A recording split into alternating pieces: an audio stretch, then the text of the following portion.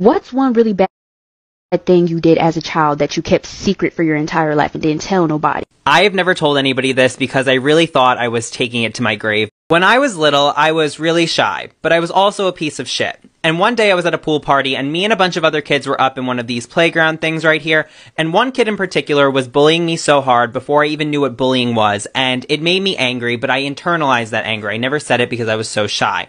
But this time, I was pissed the fuck off. So that kid was over here trying to get onto this rock wall, no rope, and all the other kids were doing something else, not paying attention. So I took it upon myself to get revenge. And I kicked this motherfucker down here, plummeted to the ground, and I manipulated all the other kids to make them believe that he fell. His mom ran over and I said he fell, and the other kids agreed with me.